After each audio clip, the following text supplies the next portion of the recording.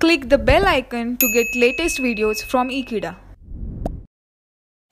Hello friends, today we are going to study about all the causes which make water hard water. We all know that we have to use soft water for each and every purpose. Hard water can hardly be used, not even for drinking, domestic purposes, industrial purposes. For all these purposes, what we need is soft water. And for that, we need to convert hard water into soft water. But to convert hard water into soft water, we should know what exactly is there in hard water. And that is the reason why today we study the causes of hardness of water.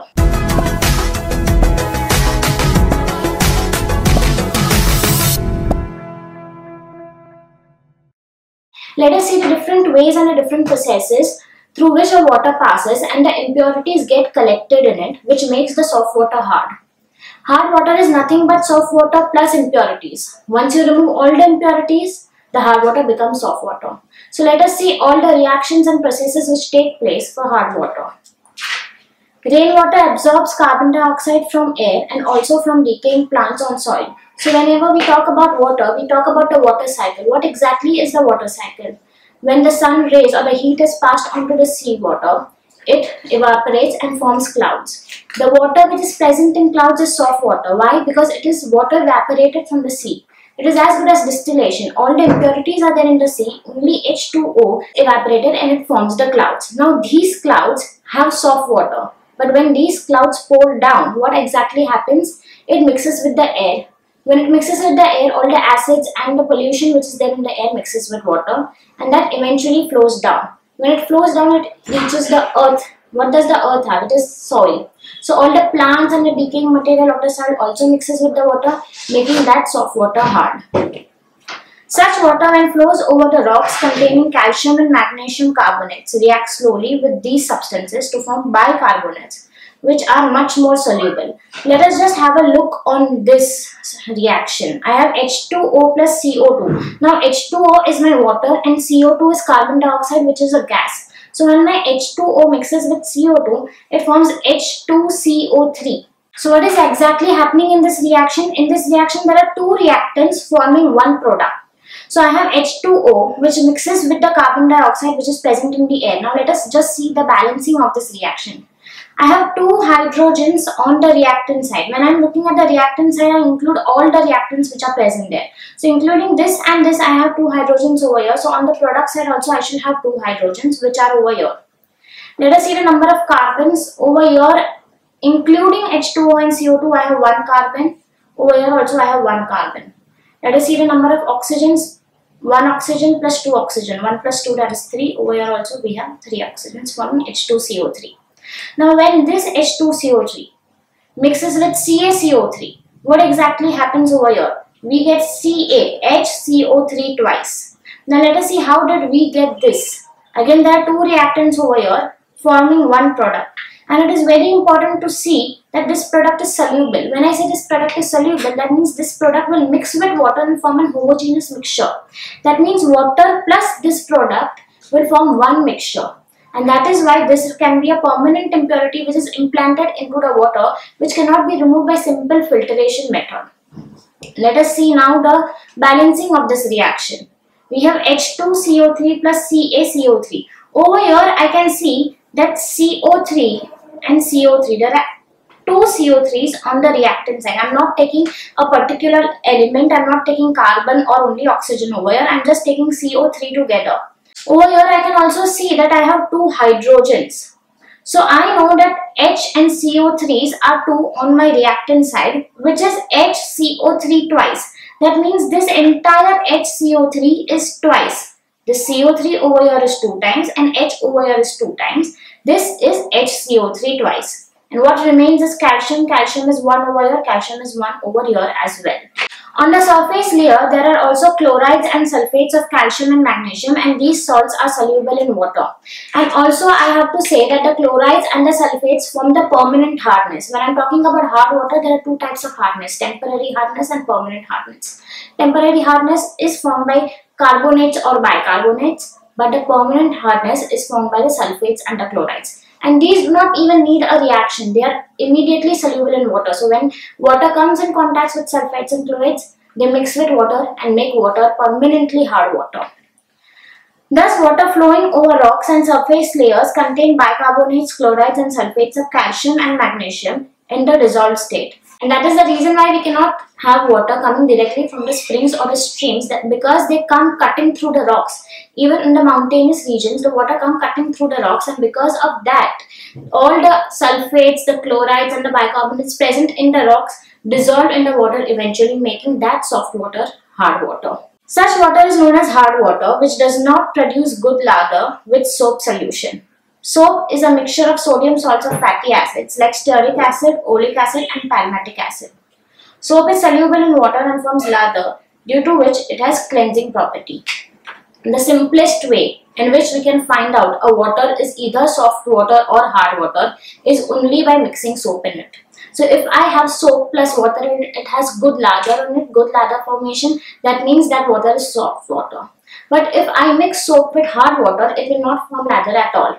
What it will be forming is a scum. Scum is a curd-like substance which does not resemble lather. And that is the reason why hard water is not used either for industrial purposes nor for domestic purposes. Now let us see the reactions of soap with water and see what exactly the formations are.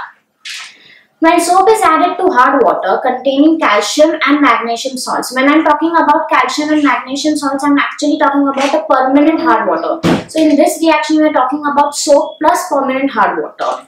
That is Ca++ and Mg++. Insoluble calcium and magnesium salts are obtained by double decomposition reaction. Now let us very carefully look at the reaction. Over here we have soluble sodium stearate, or that is soap. When you see soap, soap is a sodium salt of a fatty acid. What do I mean by sodium salt of a fatty acid?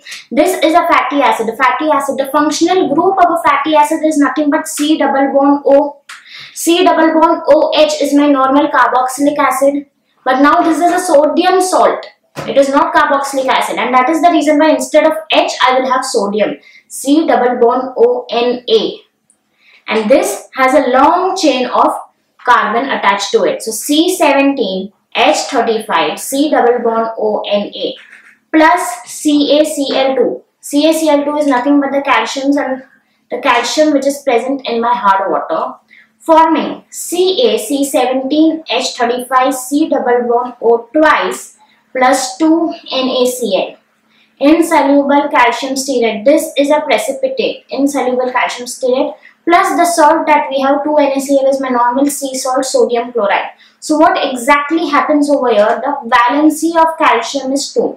It is very important for us to remember that the valency of calcium is 2, and that is the reason why over here we have taken the coefficient of the soap as 2. This calcium attaches itself to the entire soap, forming CaC17H35 C double bond O twice. So what happens over here? This Na goes away. Why? Because this calcium has attached itself in place of Na. And because of that, we have 2 times NaCl. Why? Because now I have 2 Na on the reactant side and Cl2 on the product side, forming 2 NaCl. Now let us see the second reaction.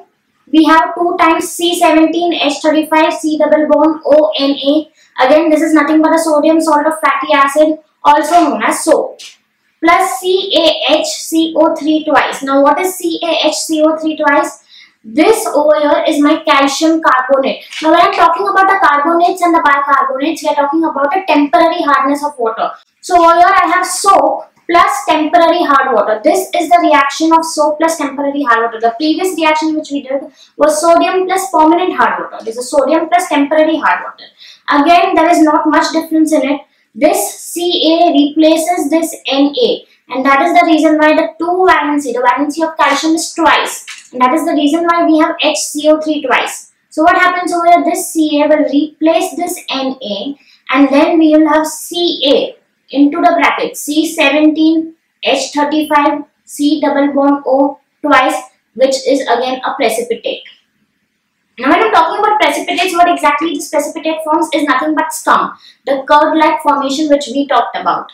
Plus it will have 2 NaHCO3. Now what is this 2 NaHCO3? From where did it come? Since this Ca got attached with this entire soap formation, just leaving this Na, we have 2 Na left from the reactant side, and HCO3 twice is left from the reactant side. So over here I can write 2NaHCO3. So from here this equation is balanced. Let us look at another equation over here, again with sodium salt of fatty acid, also known as soap, plus MgSO4. Now when I am talking about MgSO4, it is not temporary hardness. MgSO4 is not a carbonate or a bicarbonate, but MgSO4 is a sulfide of what? Magnesium. Now magnesium sulfide, when I am talking about this, this is permanent hardness, not temporary hardness. So this reaction is of soap with permanent hard water with the help of magnesium salts. Now again let us just have a look at this. What happens over here is twice C17H35 C double bond O Na plus MgSO4. What happens over here? We have Na twice Na. Now we should always keep this in mind that SO4 takes away two valencies. SO4 doesn't take one valency.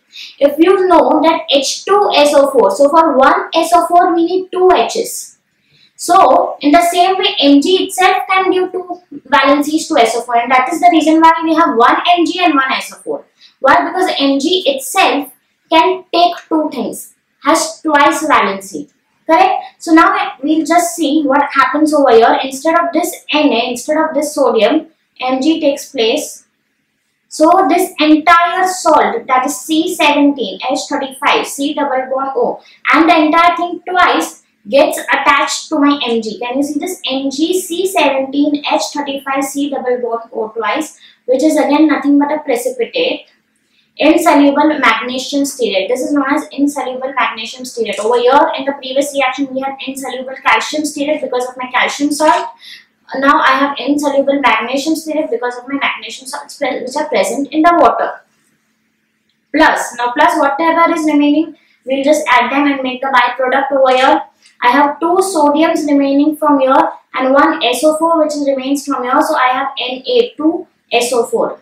Now we saw the exact reactions which happen when we add soap to the sodium carbonates, bicarbonates, or we add to the sulfates or the chlorides, that is to temporary water as well as permanent hard water. Now let us see what is there. This insoluble calcium or magnesium stearate is known as curd, that is white scum. So whatever the products we got formed the white scum plus some soluble salt. For example, we had NaCl, we had NaHCO4 and all that. Until all the calcium or magnesium ions are removed in this way, soap will not be available for cleansing purposes. Thus, much soap is wasted in hard water. Why? Because the entire soap gets replaced to form a scum. As we saw in the reactions, the entire soap formula was made into scum. So, if soap is forming scum, then how will soap be used for cleaning something? And that is the reason why we do not use hard water for cleansing anything, neither for washing clothes nor for washing utensils, because the soap itself is not useful there.